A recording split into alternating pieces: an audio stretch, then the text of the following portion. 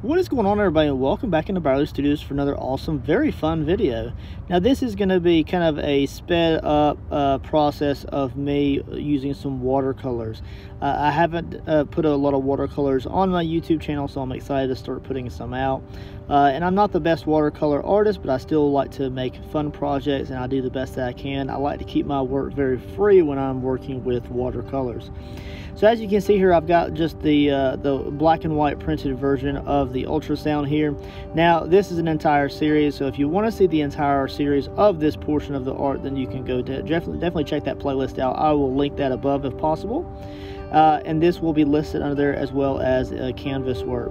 As you can see here, I am just going to use some transfer paper there, and I'm just going to use a small embossing tool just to kind of get that transferred over onto my watercolor canvas here. I'd had that taped to a board just to make it easy to move around, and we're going to do this in a single setting. So I'm going to do this in one session overall, and then it will be done. Now we have already sculpted this with monster clay as well, and we made a mold and casted that also.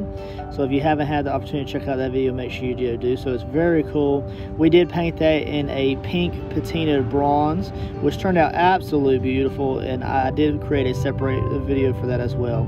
We're going to use two watercolor painting pens here. These are water pens. You can get them on Amazon or any of your art stores depending on the price and the sales that they have going on. Definitely get a whole pack. They're absolutely awesome, and they'll save you tons of time. I really would like to use these specifically because I plan to lean towards into doing a lot more plein air water painting. I would like to do some from the zoo, painting our local animals in North Carolina. So we have the Asheboro Zoo here, and I love going over there, being able to see the animals, so I plan to do some plein air painting as well. I would like to plan it so that I can somehow bring you along with me when I do those. So maybe I'll either communicate with the zoo when I do that, or I'll just kind of do that on my own. We'll see how that kind of progresses. So what we're going to do here is I'm going to begin the process of painting here with my little painting palette there. It is the portable one. I'm not using anything on an actual canvas beside me, or a larger scale palette. What we're going to do is we're just going to use that small little tin to get the colors that we need and start laying in some black here. So I believe this is a Mars Black. Both of these, all these paints are Winsor & Newton watercolor paints that I've taken from the tubes and squeezed into these little watercolor trays. And I only pick the colors that I feel like I'm going to use for any particular project. Let's go ahead and set the reference photo to the top left there, just so we have something to look into and kind of compare it to as we go. The zoom is a little bit off, so I can try to crop that so it will look like it is here on the canvas. As you can see here, we're just going to try to get some of the darks laid in, and as we come in with darks later on in the process, we will kind of define those even to be darker than they already are. Hopefully by defining them a little bit now and then coming in and finishing them later, it'll kind of cascade over the existing browns that we're going to introduce here shortly. Most of the browns that we're going to use here is a raw sienna, a burnt umber, and I believe it was like a Van Dyke brown also, but we're also going to introduce a little bit of titanium white just to bleach out some areas around the cheekbones and around the forehead where the glares would be slightly higher in that picture that was taken of the 3D ultrasound. This is the very first ultrasound that we were able to do, at least 3D ultrasound, so it was very cool to be able to just do a bunch of different types of art formats with this. I used a multitude of different mediums to create this in different ways, and I'm just really excited that I was able to have a muse for creating a bunch of different types of art from the same reference photo in general. The sculpting and the monster clay creation was absolutely incredible. It was actually one of the very first monster clay sculptures that I was able to partake in and create, and it was a great starting point. Alright, so as you can see here, we're really starting to lay in some browns here. That raw sienna really does look really good in comparison to the white canvas from behind. It is a very, I wouldn't say a very thick color that I'm applying there, but I'm just really watering it down quite a bit, so I can really save a lot of the thicker layers of paint for the outside edges where the shadows would be deepest. And if I could just create the overall kind of tone in general and the temperatures throughout the face, then I think that the human interpretation of it, the eye interpretation, will really take it from there. As you can see, I added a little bit of titanium white into that raw sienna there, and it kind of brought up the tone around the forehead there.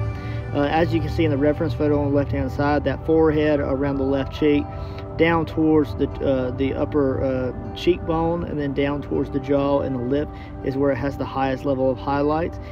But I am going to definitely layer in quite a few browns there, and just till I can kind of get the overall like build up that I'm happy with.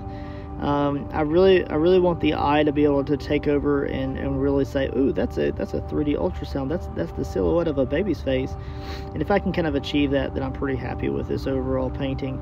Like I said, we're just going to keep this kind of simple, and my baby is actually already born, so we already know what she looks like. She's an absolute beauty. But we want to make sure that I'm able to create this and finish out this project. I don't want this project just to sit on my work desk for evers and evers and not be able to finish it. And this is one of the things that I needed to complete so I can finish the entire project. As you can see there, I'm just trying to get the shadows around the nose correct.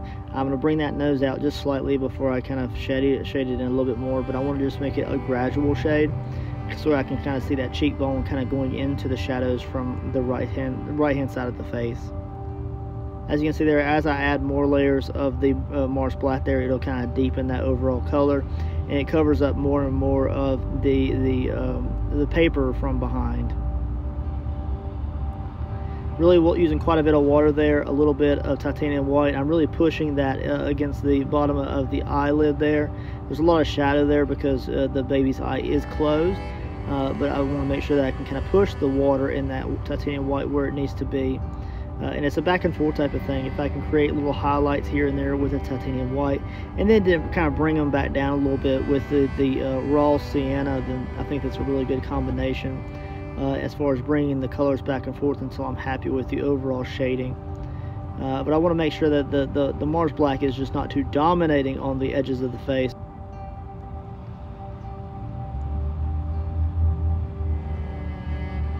As you can see, when that Mars black kind of dries out and the water kind of evaporates there, it really does kind of dinge out a little bit. And I'll continuously bring in that Mars black until I'm just happy with its overall color tone.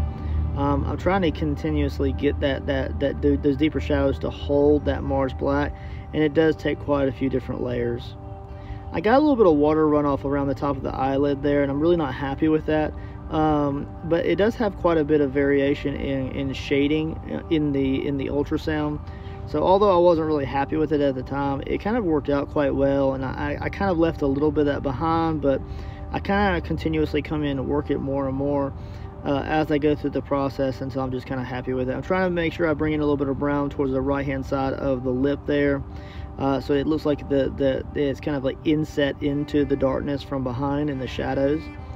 So I want to make sure that it doesn't just end at the Mars black, it kind of continues on at least a little bit. Or at least that's the way that I think the eye catches it. You know, the eye is going to be so focused towards that eyelid, the nose, and the edge of the mouth there. And if the mind can just take it over and say, oh, that's kind of like recessed into the shadows on the right hand side, then I'm pretty cool with that. Overall, I think I spent maybe about 30 to 45 minutes in total on this painting. And I really do like this format here. I really like being able to paint with my black background here on a small size canvas like we are here. Now, whether it's here in a controlled setting like the studio, or if it's out in a plein air scenario, I want to make sure that I can continue to have a high quality of video recording.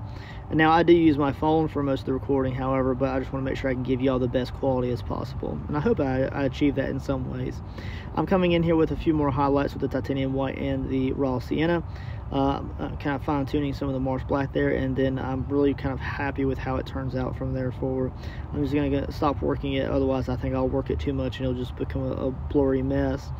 But here's the other piece of art that I've already completed, and of course we're going to clear coat this, and then it'll be a addition to this beautiful acrylic kind of painted board that me and my daughter made.